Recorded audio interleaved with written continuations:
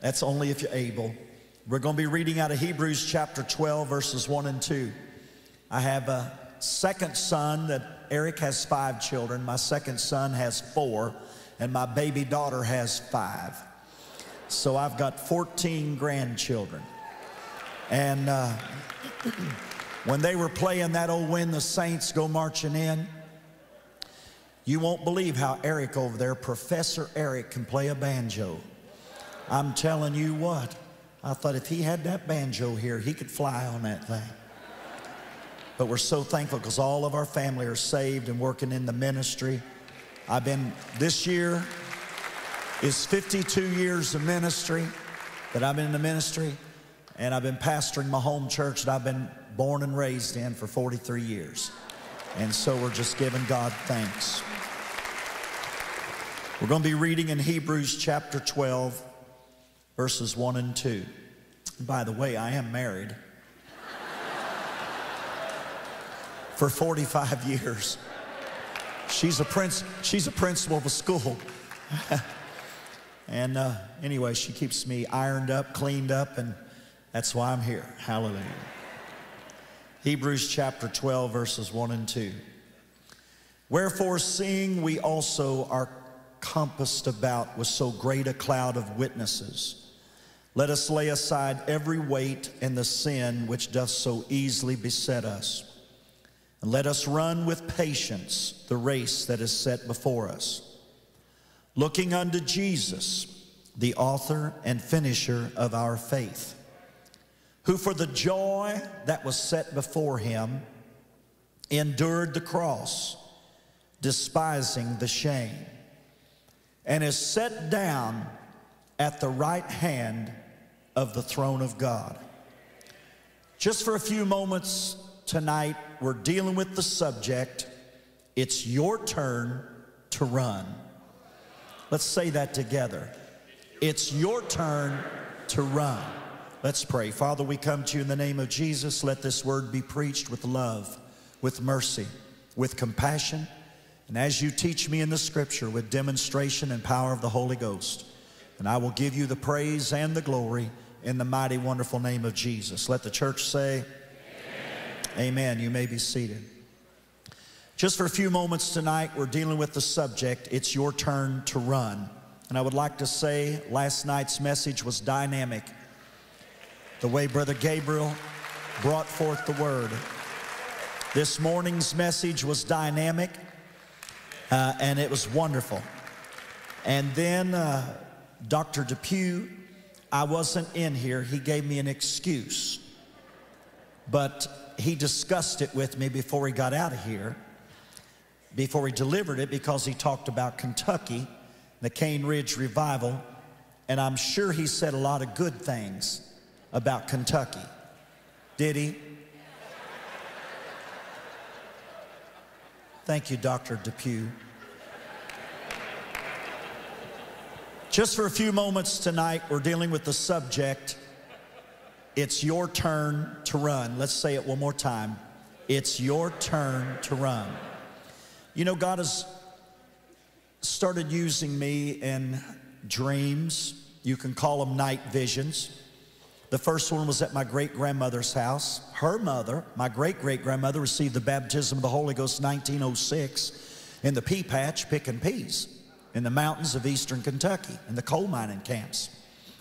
And my great-grandmother was getting sick, ill, and Mom had taken us up there, and we were sleeping. It was a very poor home with an outhouse in the back.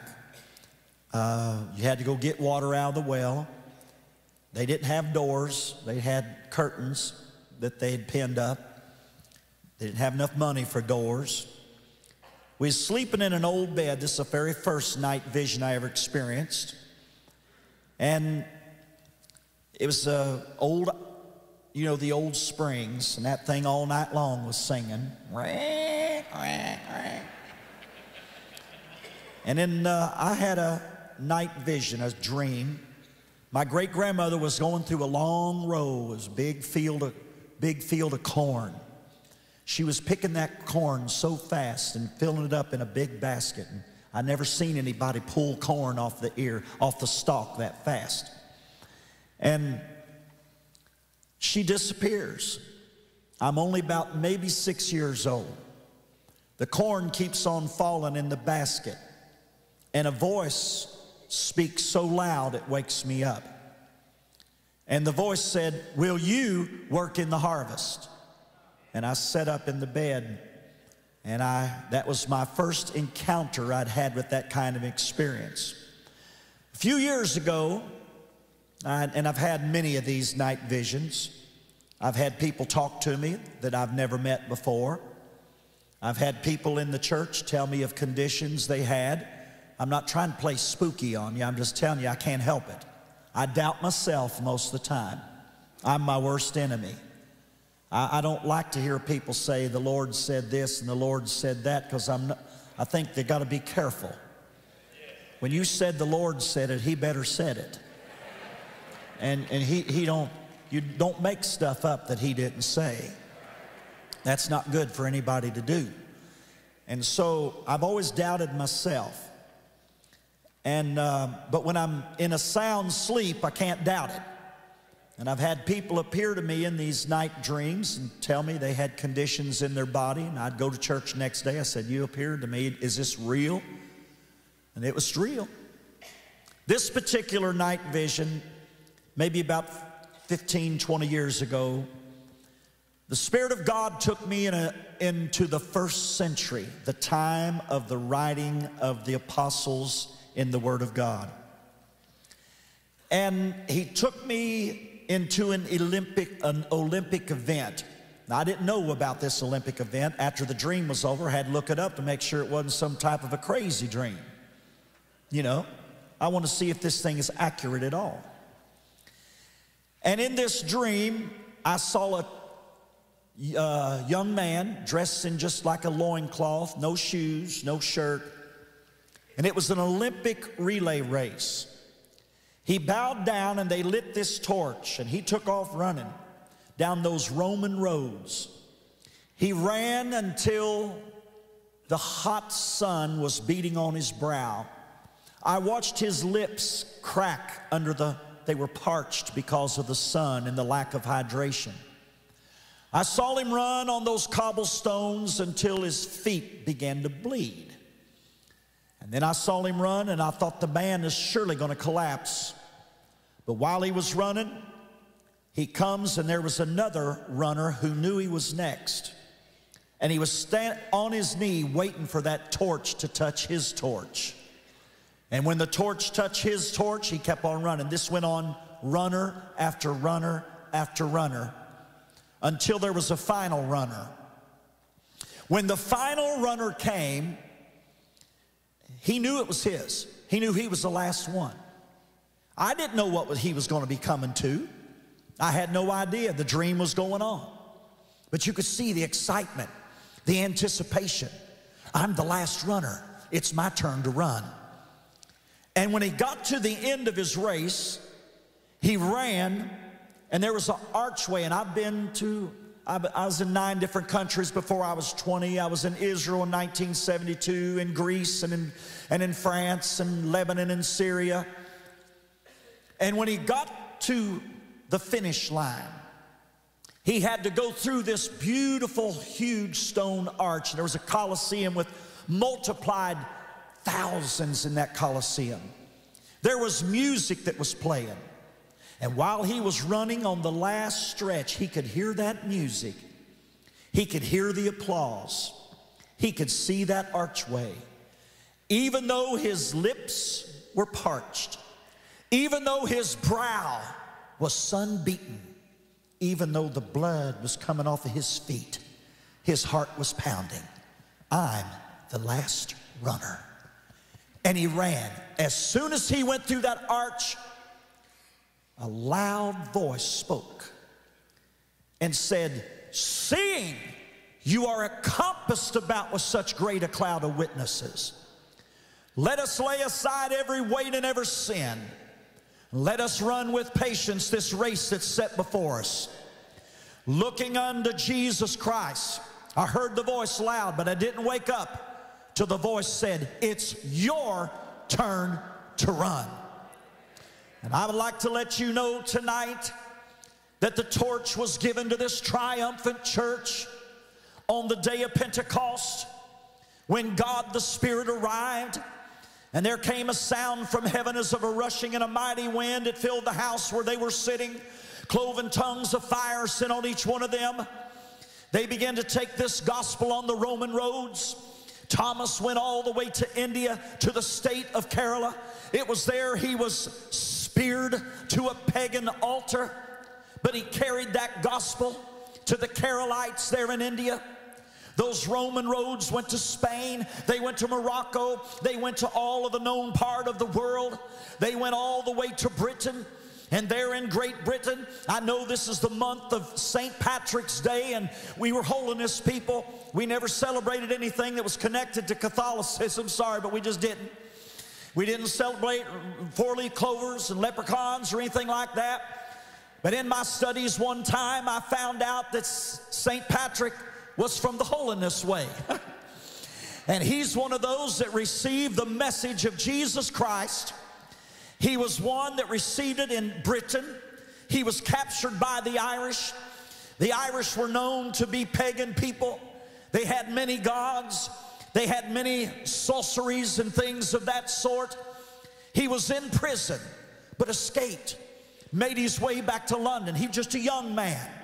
And when he got to London, he told his parents, "How can I enjoy life knowing that the Irish have no God that we know?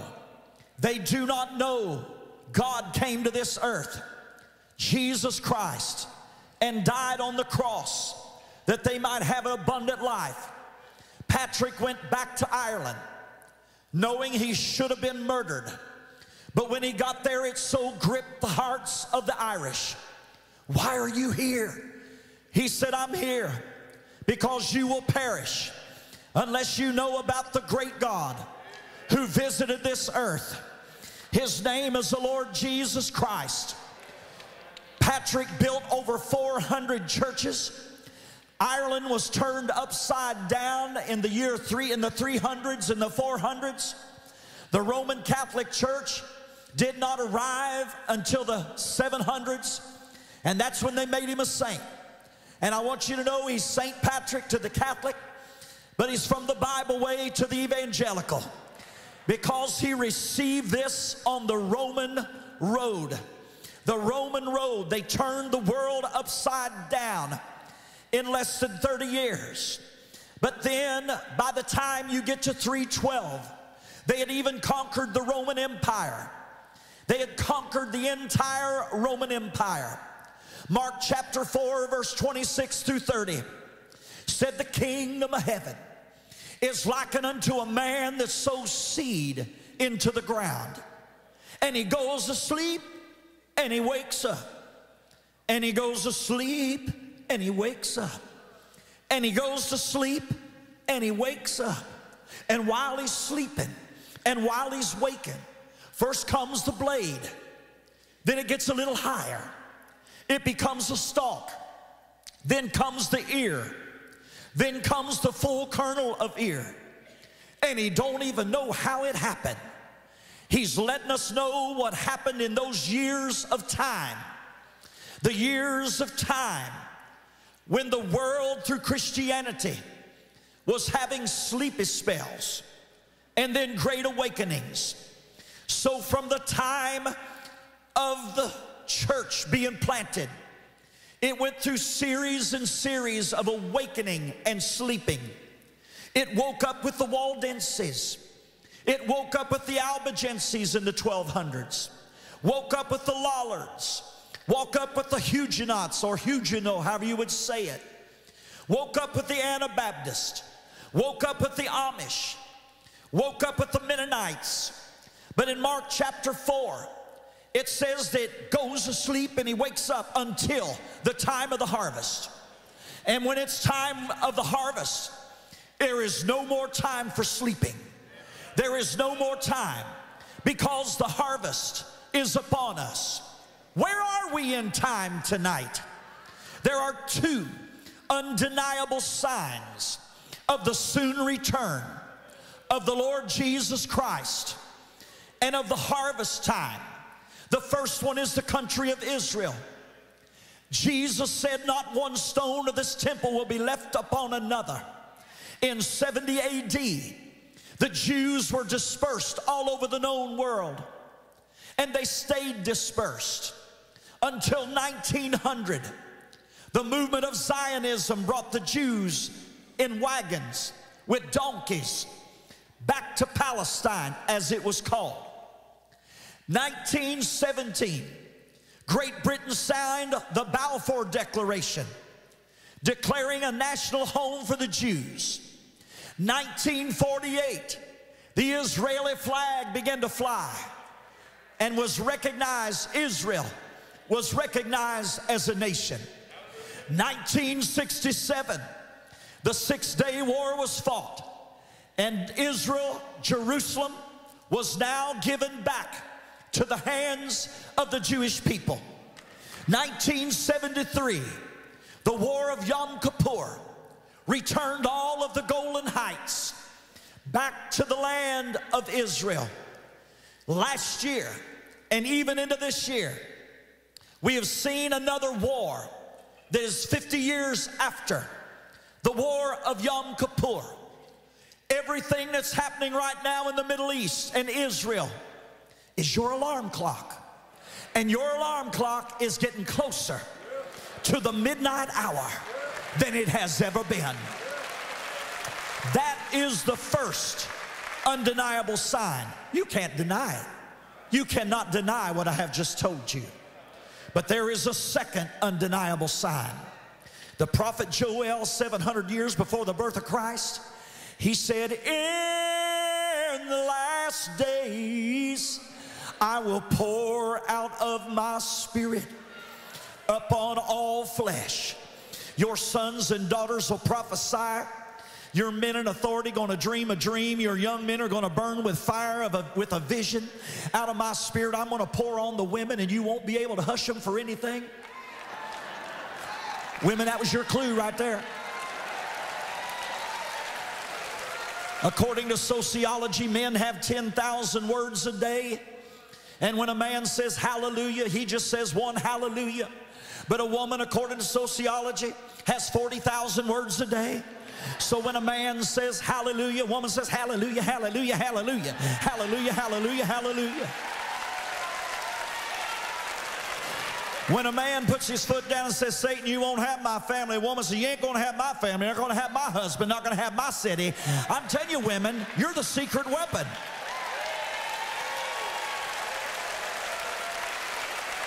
This is your time to shout right now.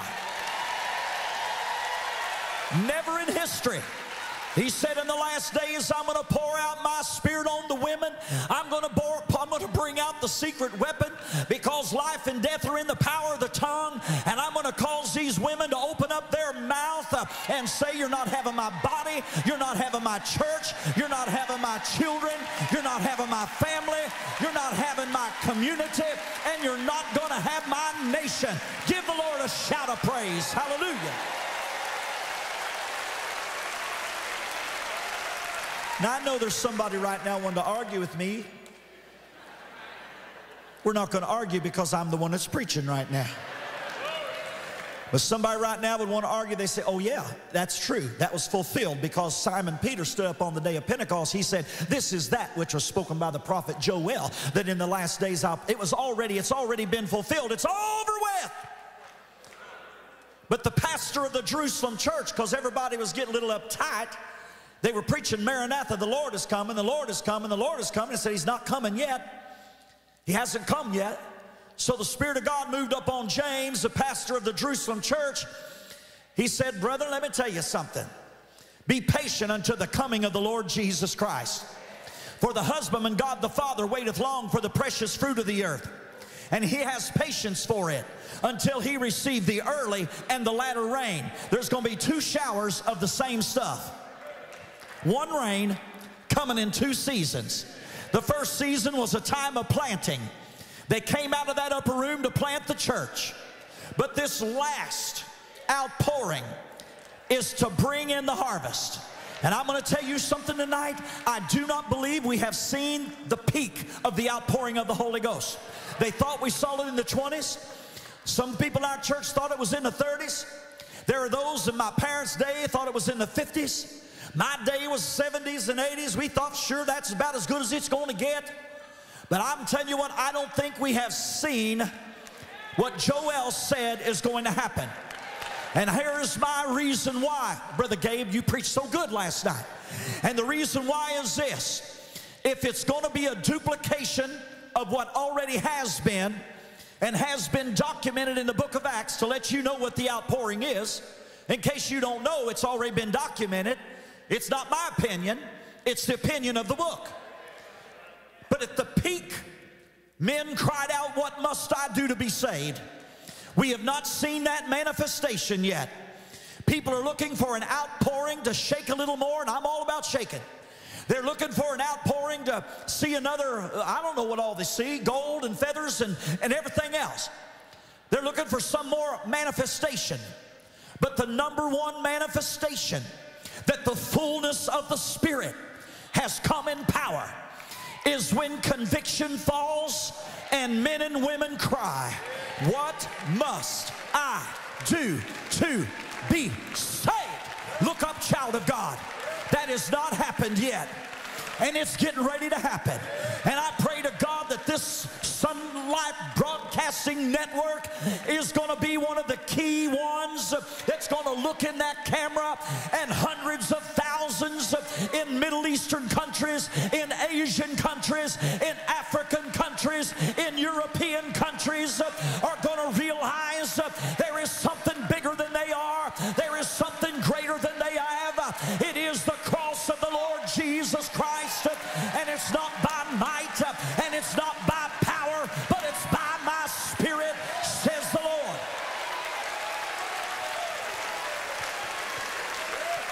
I'm looking for it.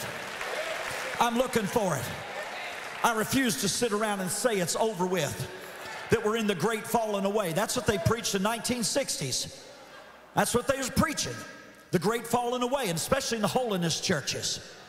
They said it's getting so worldly. Men are buying white belts. It's true. They preached at our youth camp against men using hair dryers, and that's when the 70s, the dry look was in. You never seen so many young men squirming in their seats. They said it's getting so worldly. Men are buying white belts, and you always got to put a hack on it. Men are buying white belts. Ha! And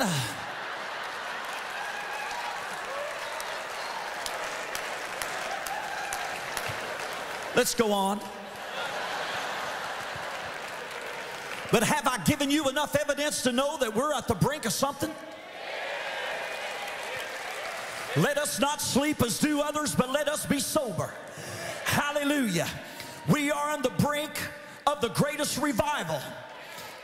I'm believing for it in Jesus' name. I said I'm believing. So we are in harvest time. Say harvest time. This is not time for sleeping. It's not time for slumbering. It is time to open up the door of the ark, the one door, Jesus Christ, and bring them in. So when you get to the book of Ruth, the book of Ruth is a book of the harvest. It's a book that the Jewish people read every day of Pentecost. The book of Ruth. It's about a Gentile bride who is going to marry the Lord of the harvest. But she don't know how to get the job done. So she's got Naomi. Naomi is the only word there is. She is the word of God, giving Ruth instruction. And Naomi comes and she says in Ruth chapter 3, verse 3, "Oh, Ruth, honey, if you're going to get married, first thing you're going to have to do is wash yourself. You're going to have to wash yourself." And someone would say, why do we have to hear such preaching? Because the Bible said he's coming after a church without spot and without wrinkle, prepared as a bride for her husband. And this church is going to be washed. We know we're saved by the blood, but he wants to clean us up real good for the wedding. It's going to be washed with the washing of water by the word of God. And I love it what Brother Gabe said last night. He said it all begins with preaching. And in the word of God, this is the way, this is the form. How many wants to know how to have a revival? Come on, talk to me. You want to know how to have a revival? It's in the Bible. First of all, it comes by the anointed preaching. An anointed preaching of the word of God will always cause the hearer, if it's under the anointing of the Holy Ghost, it will draw the people to prayer. That's number two. Number three, prayer produces holiness. Holiness isn't a list of things that I give you. If it don't come out of here, you don't have it at all. Holiness is only produced by prayer. Holiness has preceded every revival. You look up your history. You look up everything about revivals. There's always been somebody who heard a message, who took the message to prayer. Prayer produced a holiness, a fear of God, and it's preceded every revival. True revival is not how much we roll, not how much we jump. We may do that when people get saved, but that's not what true revival is. True revival is when the sinner comes to repentance, and the alcohol falls off the alcoholic, and the drugs fall off of the drug addict. That is what true revival is. True revival brings in the harvest. He said, Naomi said, Ruth, you're going to have to wash yourself. This is why we need to have the preaching of the word. The preaching of the word to keep us in line with the word of God. But he said, number two, Naomi said, Ruth, anoint yourself. My goodness, in the United States of America, we've already come through that season. Everywhere in a season, people standing in line, waiting to get somebody else's anointing, waiting for somebody to blow on you, spit on you, throw their coat on you, throw water on you. Whatever they got to throw on you, waiting in line. The American people have fallen in the floor till the back of their head is flatter than a 2x4. And they got up the same way they went down. You hear me? I cannot play a game with you and tell you if you just write that check out. Oh, right now for $1,000, lay it right here at my feet. You're going to get my anointing, and you're going to be able to be in this nation and that nation. Just write this check out. We've heard that stuff. I've been in meetings before. They said if you'll just write a check for $1,000, I know you're living in the projects, borrow it from somebody, but if you'll write that check out, then you're going to own the projects next year. And I'm going, what? Own the projects? I've never seen anybody get rich and wanted to go buy the projects. Do you hear what I'm saying? There's been so much junk that has gone on under the guise of the Spirit-filled church. But Ruth, oh Ruth, oh Ruth, hallelujah. Somebody say Ruth. You gotta say Ruth, oh Ruth. Ruth, you're gonna have to wash yourself. Ruth, you're gonna have to anoint yourself, baby. Don't be waiting around to get somebody else's anointing. The anointing is in the Lord Jesus Christ. He paid for it at Calvary. It comes through the cross of the Lord Jesus Christ. I don't have to blow on you. I don't have to spit on you. I do believe in the gift of laying on of hands, but this is for your service unto the Lord. It is only the anointing that is going to destroy the yoke. It's not going to be the showcase cinema. It is not going to be the accolades of men. It is not going to be all the other things that we've done. We've done them all. We've got the smoke machine. We got the fog machine. We got this. We got that. We got everything you imagine. That stuff don't bother me. If I go to a youth conference and I got to have a flashlight to find my seat, and I do, I do. I got to have a flashlight to find my seat because I'm old. I'm only 68, but these eyes are old. Yeah. I got to have a flashlight to get to my seat. And then when I get there, the fog is everywhere. Woo. Let me tell you something. Last year in February, at Wilmore, Kentucky, a little old hill-jack town where the Asbury University was, as Methodist, in that old chapel that was over 100 years old, right on top of the pipe organ, it said, "Holiness unto the Lord." They met in that chapel, seats 2,000, just to have a normal chapel service that lasts 40 minutes. And the speaker got up and said, "Let's do something different.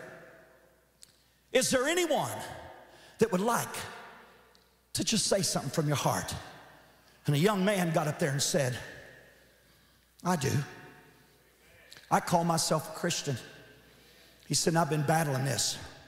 I drink, I do this, I sleep around, I smoke pot." He said, "I am a hypocrite, and I want to apologize to my student body, and I want to apologize to God." Buddy, I'm telling you, fear fell on them. They started crying. They came up. I know you hear negative things, but this is the truth that when it started. They came up. Another one said, I want to tell the same thing. They started praying. Chapel went from 40 minutes to an hour, from an hour to 2 hours, from 2 hours to 10 hours, from 10 hours to 20 hours, from 20 hours to 24 hours, from 24 hours to 36 hours. Oh, did they go home? No, it never stopped. I said it never stopped.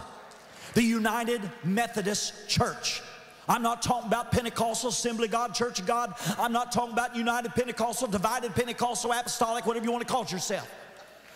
I'm talking about United Methodist Church. It went 1 day, 2 day, 3, 24 hours a day. We had young people in our church that would leave at 1 o'clock in the morning thinking that they could get a better look at the revival. But when they pulled up, there were 20,000 outside in the cold in the month of February with their hands raised. The young people didn't believe in speaking in tongues, but they were speaking in tongues. You're not going to hear that part.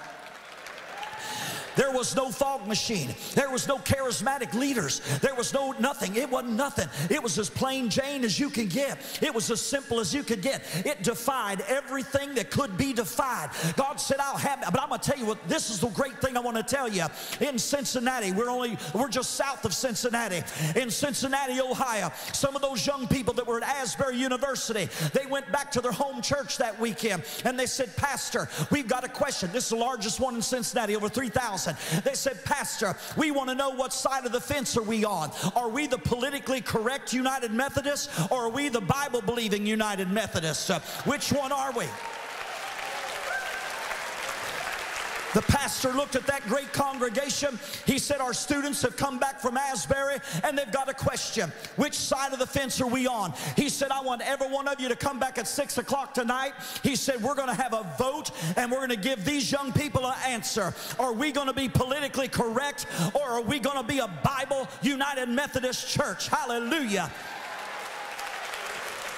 They took the vote that night. It was 95%. We're going to stay with the Bible. It spread like wildfire. It went over into East Cincinnati, West Cincinnati, Northern Kentucky. It started spreading everywhere that they were saying, we want to follow the will and the purpose of God. There are hungry hearts out there. It only takes a spark to get a fire going. And there's been so much wet wood that's laid around. But God's got a fire. I said, God's got a fire that will consume. It's going to take the anointing of God. It's not going to be all of our programs. It's not going to be all of our messages. It's not going to be our fancy singing. It's not going to be our whatever else we have. It's going to be God, and God is going to do it all by himself. I said it's going to be God, and it's going to be God all by himself.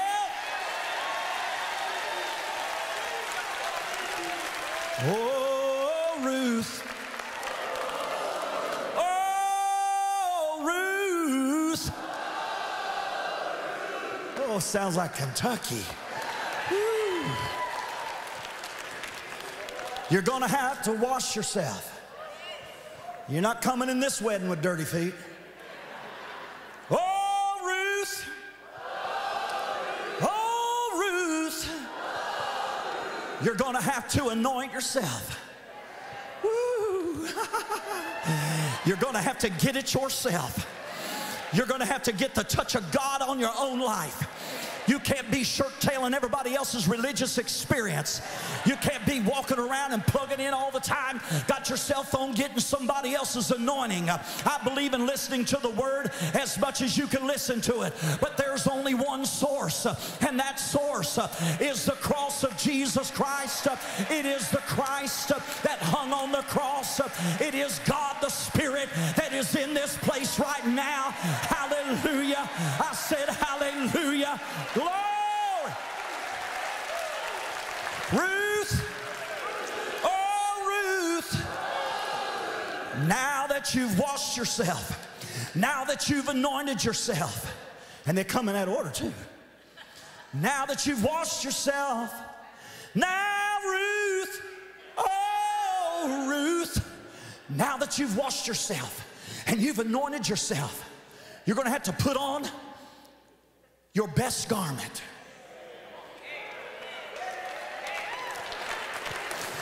Isaiah chapter 61 is what Jesus said in Luke chapter 4.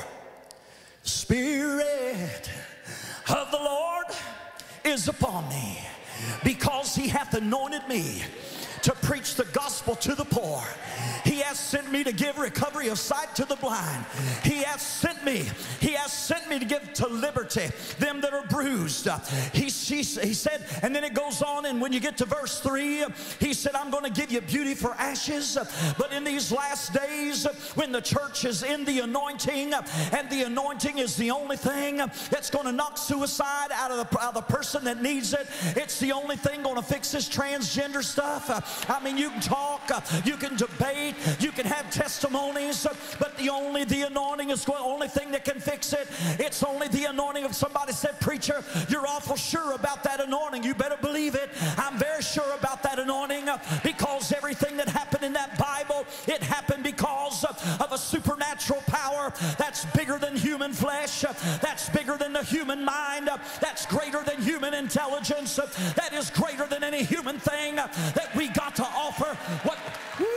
What we need. God, let there be an anointing fall on this house.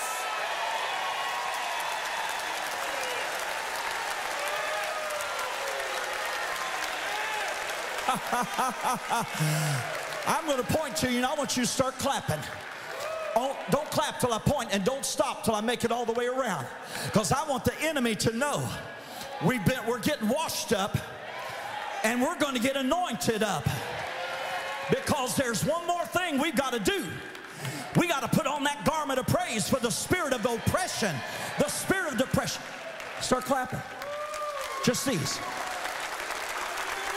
Now, you got to do it the Bible way. The Bible said clap your hands and shout.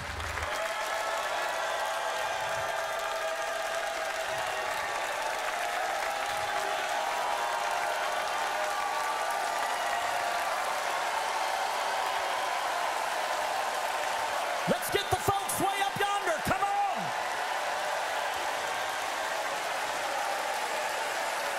Come on.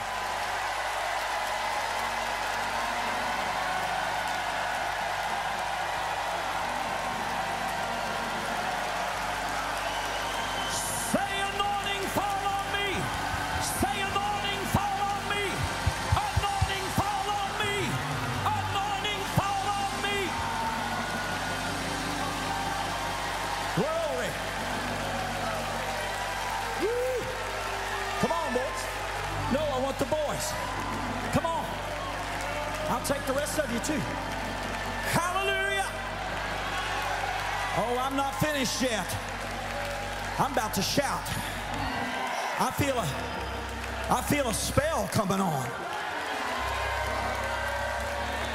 Because I know if the anointing rests upon you, when you go home,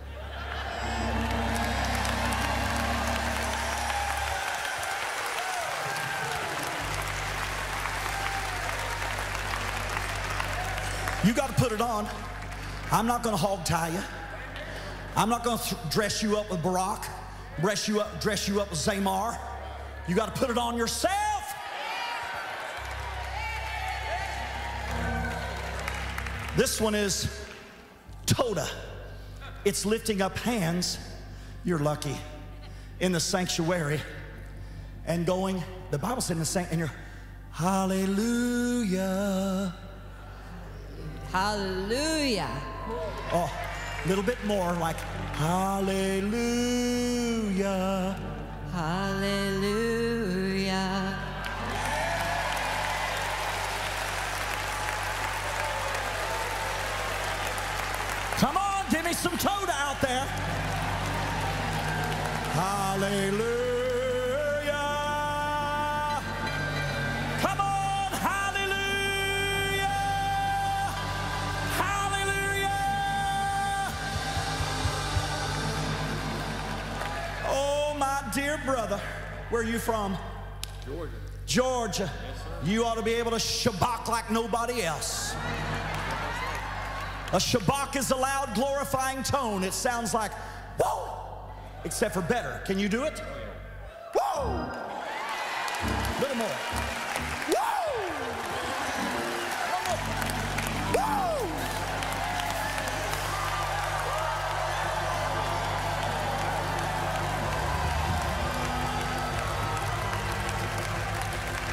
Then there's Tehillah. Tehillah is a song praise. It's where you go, he's my lily in the valley. Now, I come from Appalachian culture, and Appalachian culture is a cross between, it's all mixed up. It's Scottish Highlands mixed with African, mixed with Native American, and we got the chief of one of the tribes here. Woo! We got the chief here. So when we Tehillah praise, now in the Middle East it'd sound like this. Let me find myself first, Eric. In the Middle East it'd sound like, he's my rock, my fortress. He's my song. He's my joy.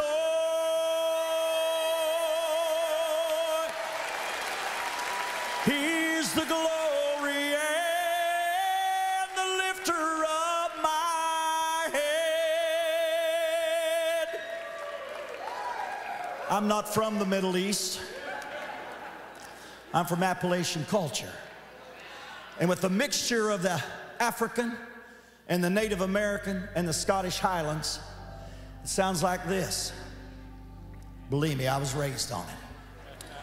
Oh, Lord, you're a rock in a weary land. Oh, you're the fairest of 10,000. Oh, Lord, you're a wheel in a wheel. You're wonderful, oh, God. Oh, you're my King. You're my Lord. You're my Savior. You think you could do any of that? Hallelujah. Hallelujah. Oh, you're my joy. You're my peace. Jehovah Nissi.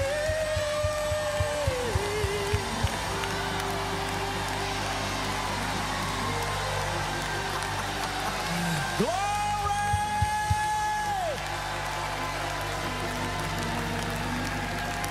There's one more, brother. It's called Hallel. Hallel, the definition in the Hebrew translation, it means a foolish praise. Now, sometimes Hallel jumps up and down. And I've seen Hallel move on people and they shake their hands like this. In Kentucky, I've seen them have a Hallel power encounter and their shoulders go like that. Lord have mercy. I've seen them shake their head.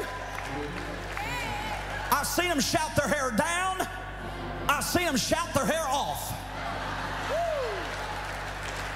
All I know is it's a praise that you just can't explain. It's like sticking your finger in a light socket. Everybody's going to have a different expression. Do you hear me tonight? Well, I'm going to bring this message to a conclusion in just a moment.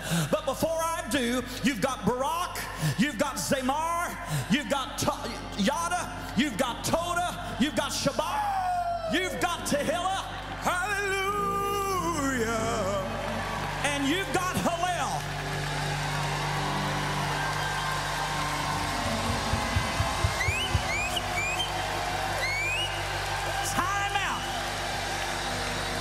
Time out. I'm going to give you 10 seconds to praise him. Now wait. Somebody said, listen, you're stretching me too far.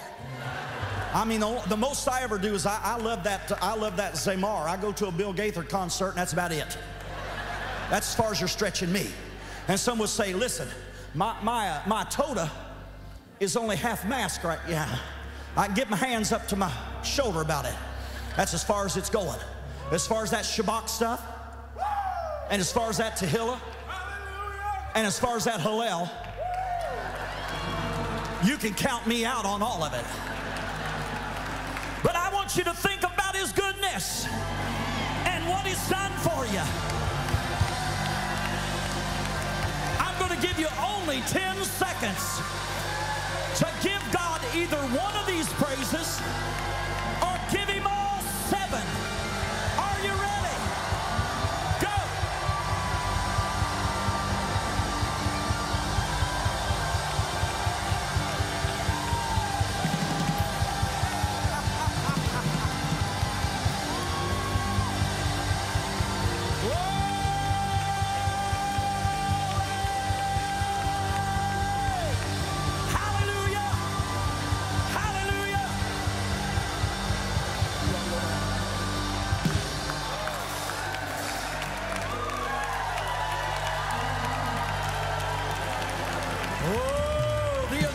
Is in the house. The healer is in the house.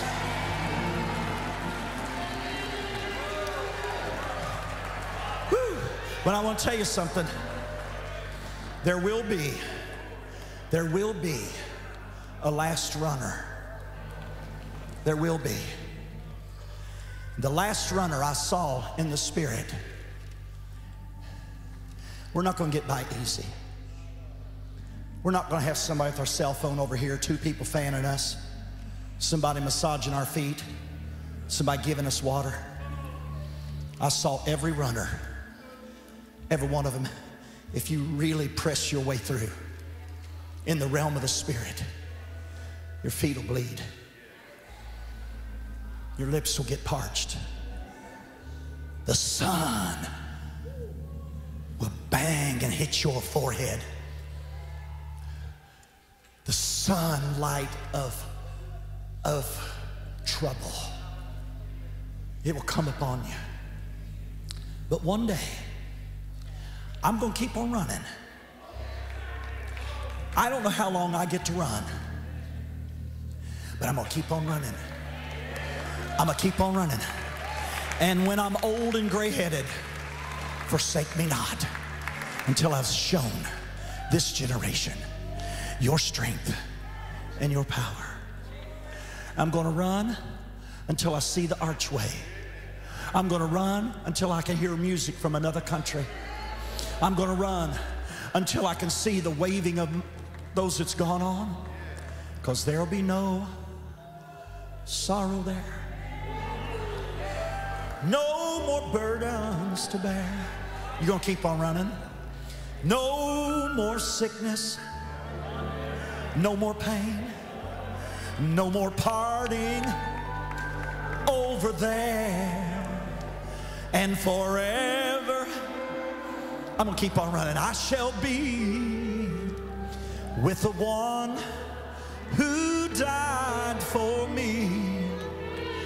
What a day, glorious day that will be.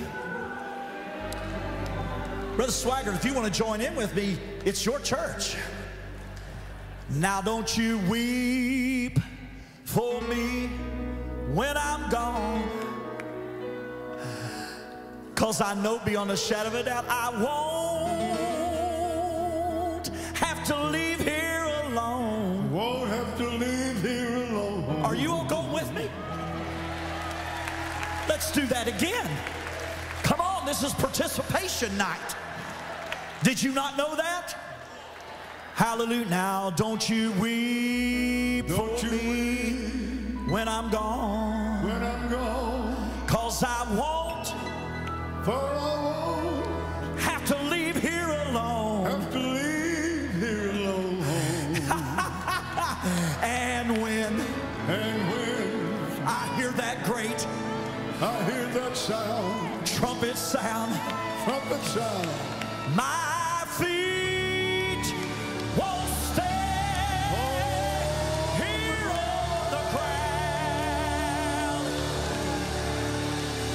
Look at somebody, tell them, I'm gonna rise.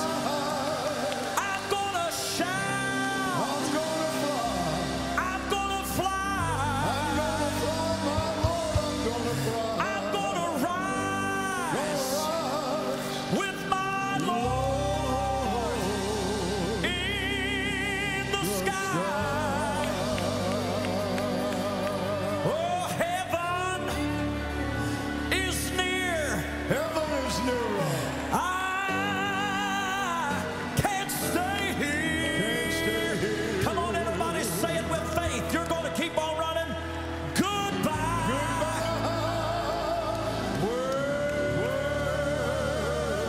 World. Goodbye. One more time. We're just about to break.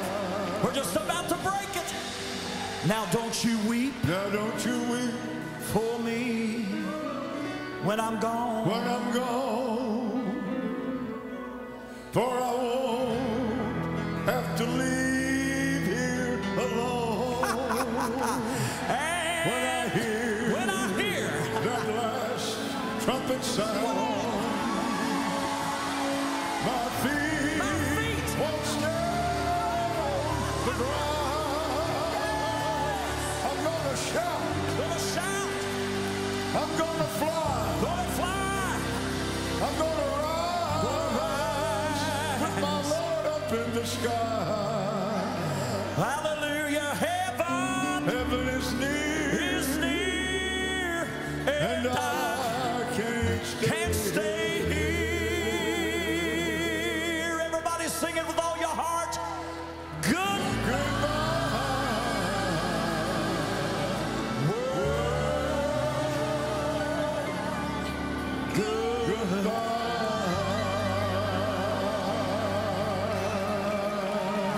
It's gonna happen. It's gonna happen. It's gonna happen. Yes, It's gonna happen. yes.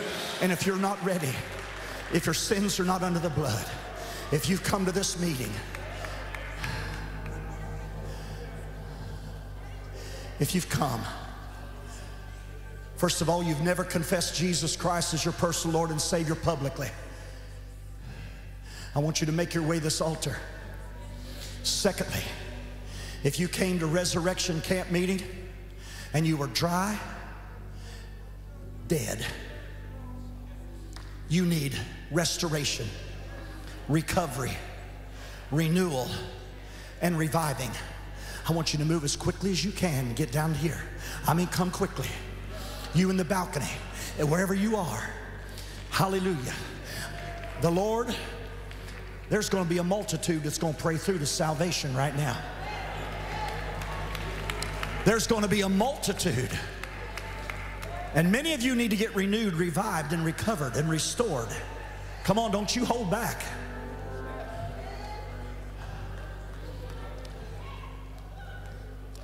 When upon the clouds of heaven Christ shall come, I shall come to earth again. Will the world be glad to see him when our Lord shall come again? It's going to happen. There'll be singing, there'll be shouting, oh, there'll be song, oh, there'll be pain, there'll be weeping, and there'll be praying when our Lord shall come again. I want you, brother, just sing Amazing Grace. It don't get any better than that for our invitational song tonight. Amazing grace. How sweet the sound that saved Hallelujah.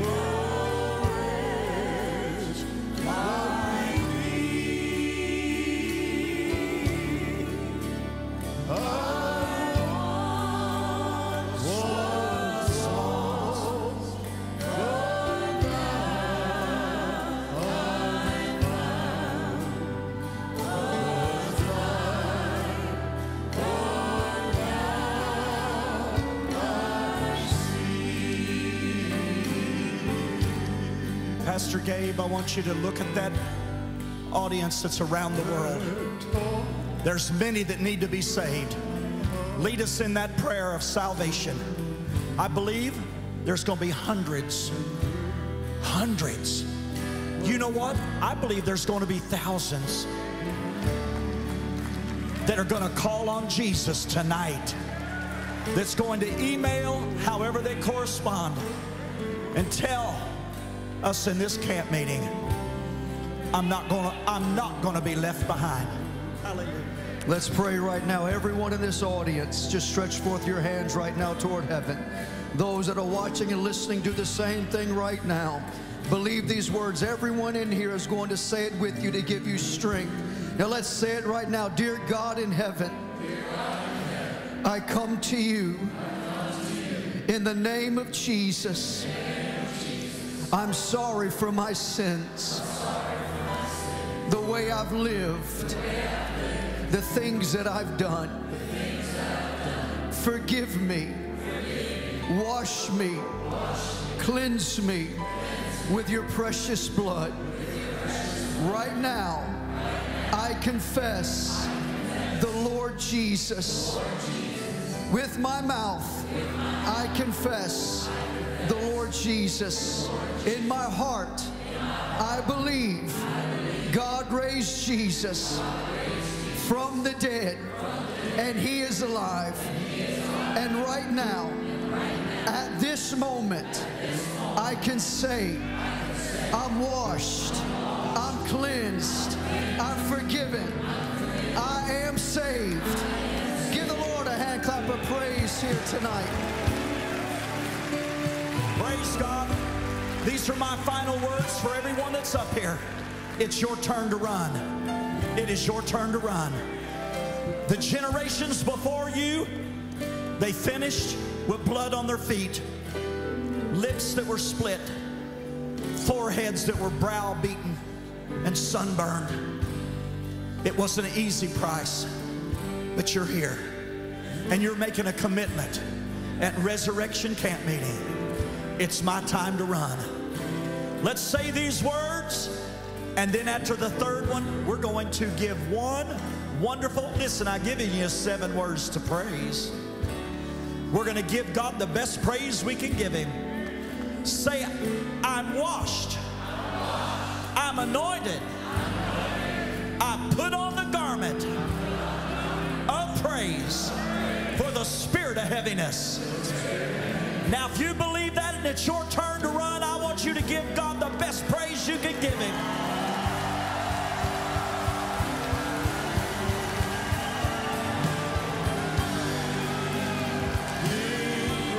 Come on, let's sing it now.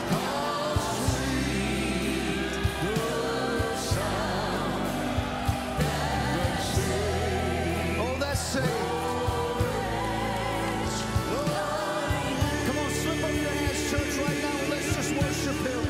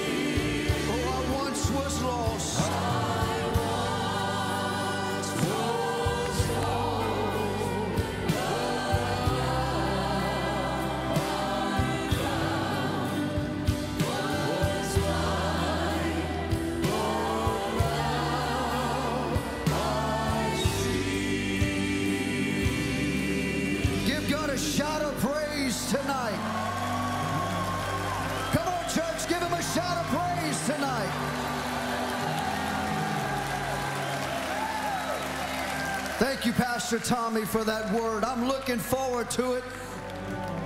Happy days are here again, church. Turn around, tell your neighbor you love them. Be back with us in the morning at 10 a.m. You don't want to miss it. We love you. God bless you. With Jesus, I'll never forget what you've done for me. Jesus, I'll never forget how you set me free. Jesus, I'll never forget how you brought me out. Jesus, I'll never forget. No, never. Oh, Jesus, I'll never forget how you saved my soul. Jesus, I'll never forget how you made me whole. Jesus, I'll never forget how you brought me out. Jesus, I'll never forget. No,